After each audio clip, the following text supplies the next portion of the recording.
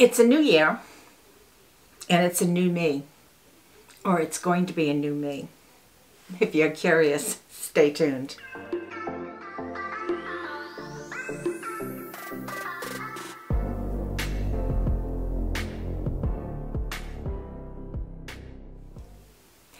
Thank you so much for joining me. This is a collab video with my beautiful, beautiful friend, Marlene, Fab and Glam. And I know many of you know Marlene. She's been on YouTube for a while. She's just such an awesome person. And she actually made my list in my top 9 of the New Year's tag that I did. She was actually the content creator that has inspired me the most this past 2021. So for 2022, I am going to let Marlene continue to inspire me. And we're doing this, it's a new year, it's a new me, or is it a new you? Anyways, that's the tag that we're going to be doing. And Marlene has had such a phenomenal 2021 as far as her health, and obviously her skincare is working for her. She's found a niche in a job that she really seems to enjoy a lot, gets a lot of gratification from, and helps so many people. So she's just totally inspired me.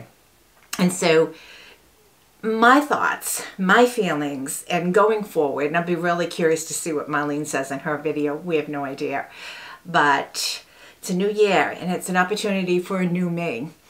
And I kept looking at myself and I kept thinking, you know, one of the goals, this is going to sound weird, but one of the goals that I really have for this year is to stop trying so hard to be the best I can be for everyone else. I don't know if that makes sense. You know, the best daughter, the best mom, the best employee, the best boss, the best wife, the best anything, you know, to stop trying so hard to be so good for everybody else. I don't know if that really makes sense. And to really focus in, I want to focus in on being the best for me, right? I mean, just being the best for me, the best I can do for myself right now. And I really want to work super hard to reshape my body. That's goal number 1. Diet, exercise. I want to work super hard at adjusting my attitude about always having to try to be the best. I'm just accepting sometimes that I'm not, obviously, and it's not that I'm failing. It's just that I'm human. I'm human. I'm a person that isn't perfect, right? Life isn't perfect, but I want to make the best I can of the life I have. And so I've always set these high expectations to try to be the best of everything I do, and I want to let go of that. I want to take more of a sit back and kind of breather type of thing, and just kind of absorb everything around me and just super enjoy everything around me. So working on that attitude of accepting who I am internally, me, more so accepting who I am rather than trying to always change and achieve and all of that stuff. So maybe it's that I'm going to be 68 next month, and I just want to enjoy because I see things happening around me, people my age that are no longer here, people that get sick suddenly and you don't even know, or pass away without any warning, is giving me a new appreciation on what's really important in life.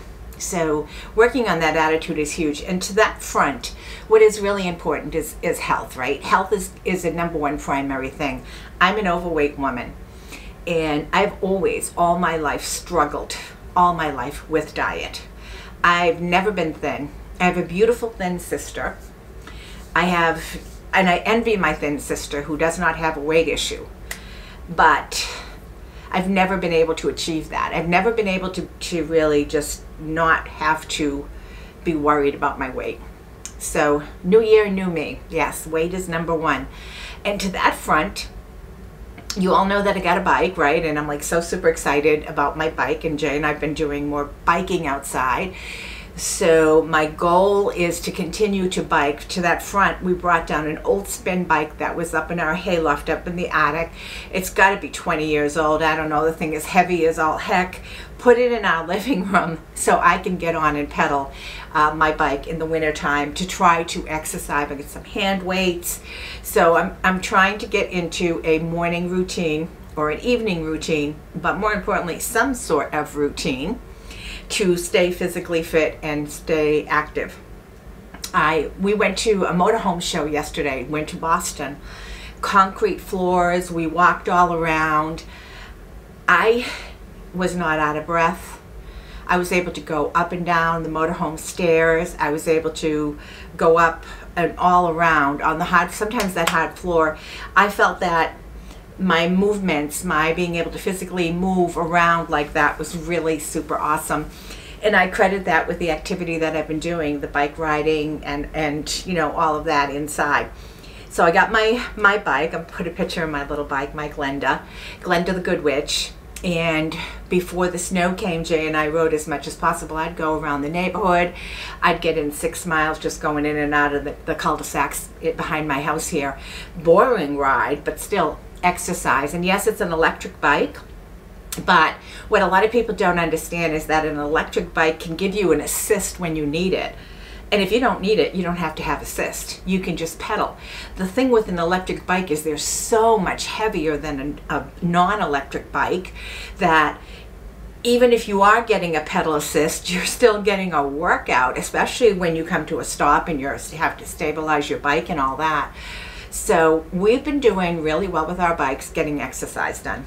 To the point where I mentioned in one of my videos, I bought a second bike. I did. I don't have her yet. I call her the Sassy Witch. I've got a witch thing on my mind. I call her the Sassy Witch. She's like, she's a fat tire bike. So my plan is when I get her home, which I don't have her home yet, I'm waiting for fenders and I'm waiting for a suspension to be put on her. So once the suspension is on and her fenders are on, I'm going to get her home.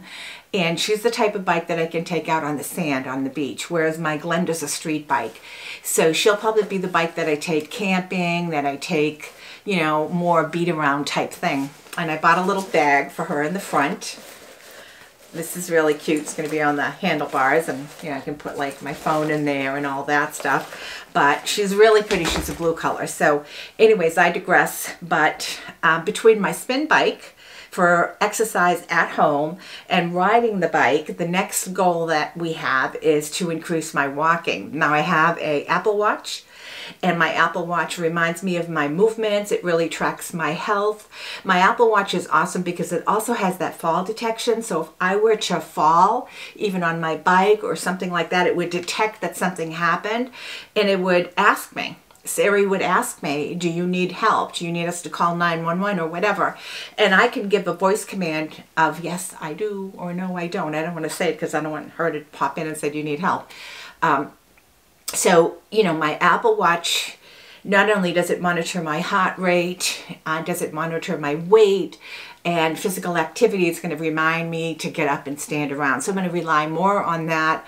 I'm going to go back to a routine I always had when I was in my Londonderry office. Every hour or so I would walk around the building. And then when the weather was nice, I'm right on the rail trail at work. I can go out and walk the rail trail.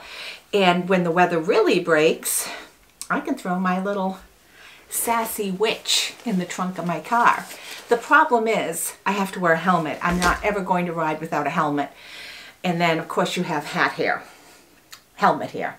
But new year, new me. I'm really going to focus in on the health aspect, and that I think will help my mental well-being. So increasing my exercise by riding my spin bike in the wintertime, and once the weather breaks, lacing the sneakers up, walking at work again, and then walking on the rail trail, and then riding my bike outside.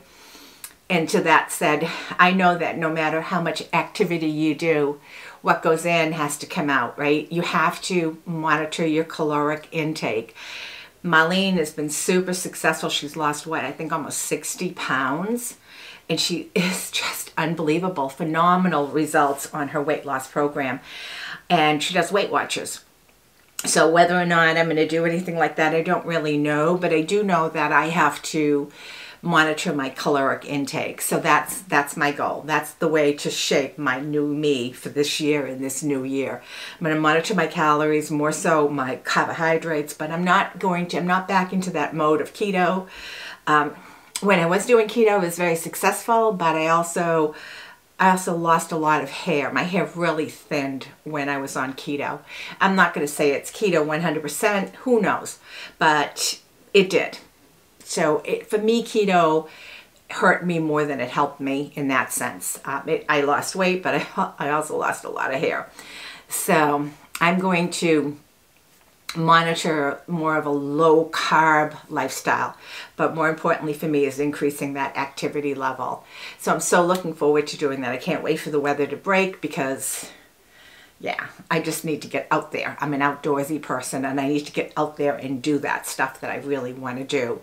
So working on toning and just that physical fitness, and I think all around that's going to help. So yeah, continuing with the skincare, continuing with all of the, you know, the things that I've been doing for anti-aging. And I know it's paying off because even though I'm filming here and I have, you know, lights and all that stuff, I see my skin on a regular basis. So I know everything I've been doing for my skincare is paying off. And even though I'm going to be 68 and I get a ton of wrinkles here and gray hair, I still feel that for 68 I'm doing okay, even though I'm fat. For 68, I'm doing okay. I look younger in many ways, according to what people say and what I'm seeing from people that I know that are my age or even younger. So that's kind of really good. So that's my goal. Continue on my anti-aging. I know people hate that, but continuing on my skincare routine for anti-aging, making sure that I have a super good canvas to start with. That's going to be super important. And I just work on the health part. I've just got to do the weight, the health and the weight.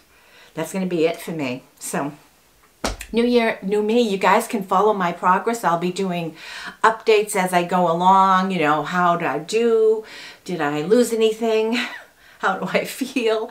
But yes, I'm quite serious about this routine. Marlene has inspired me. She's going to stay on my case and make sure that I do what I'm supposed to do so that I can really blossom into the new me for this new year. I am so optimistic for this year. So optimistic. So anyways, that's it. Thanks so much for watching, guys. And if you are new to me from Marlene's channel, thank you so much. And for those of you that have not seen Marlene's video, go see her. She's doing the exact same thing and talking about her goals and what she's doing and how she's reshaped herself. Oh my gosh, has she ever reshaped herself? So go check it out. Thanks so much, guys. Bye-bye.